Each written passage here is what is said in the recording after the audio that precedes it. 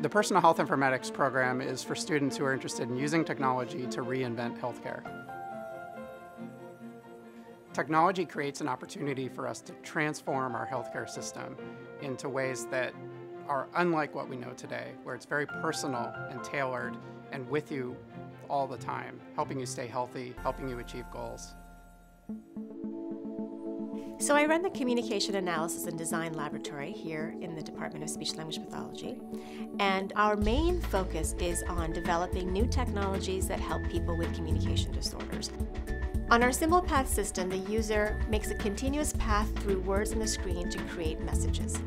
Mom helps me. So children who are having difficulty vocalizing could use this as almost like a game to say their sentence. Needs more time. A lot of things that get designed for healthcare get designed either from a perspective of someone who's really technical or from the perspective of someone who's really interested in healthcare. So I was really excited about the interdisciplinary aspect of the program and being able to combine those two perspectives.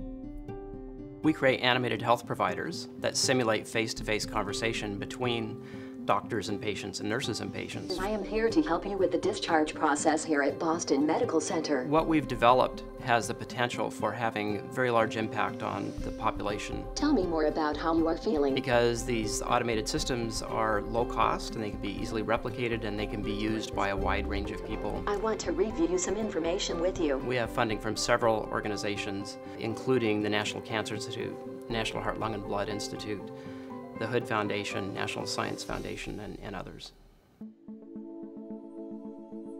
So I work in the area of mobile health, and our goal is to design new technologies that understand what people are doing so that we can create new types of health interventions that help people stay healthy. We use a variety of different types of sensors, some commercial and some we've developed, and those can be worn throughout your everyday life. Go ahead and keep that pace up.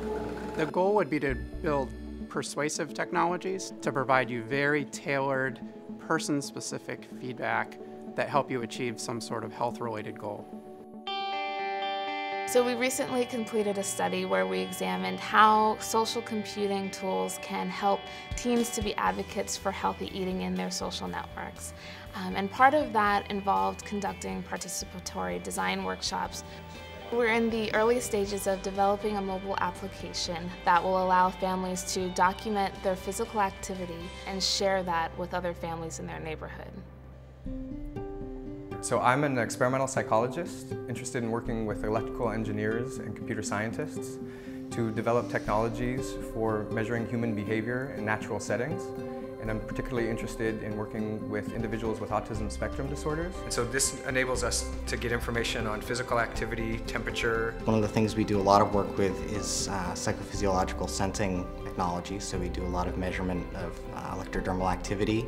The extent to which we can apply that to human behavior and development in health, I think we will have a paradigm shift in the interface between computing and health.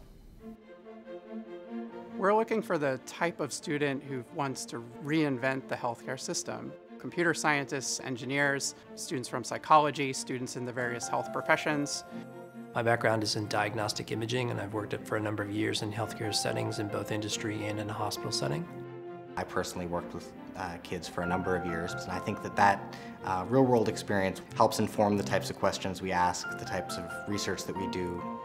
As an industrial designer, I have a unique perspective thinking about the aesthetics and the feel of the technology that we're designing and not just the function. My dream is to build technology to make it easier for patients and providers to navigate our healthcare system.